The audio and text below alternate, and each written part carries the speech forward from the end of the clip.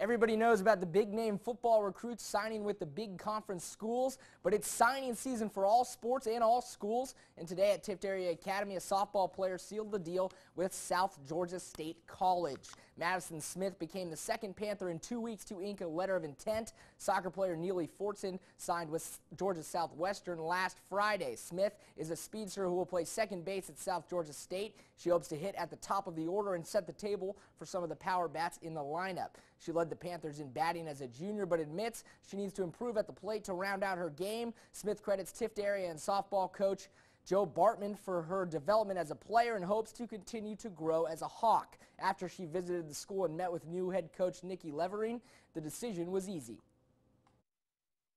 She knew what she was doing. She's new to the program down at South Georgia, and she just, I loved her when I met her. Good coach.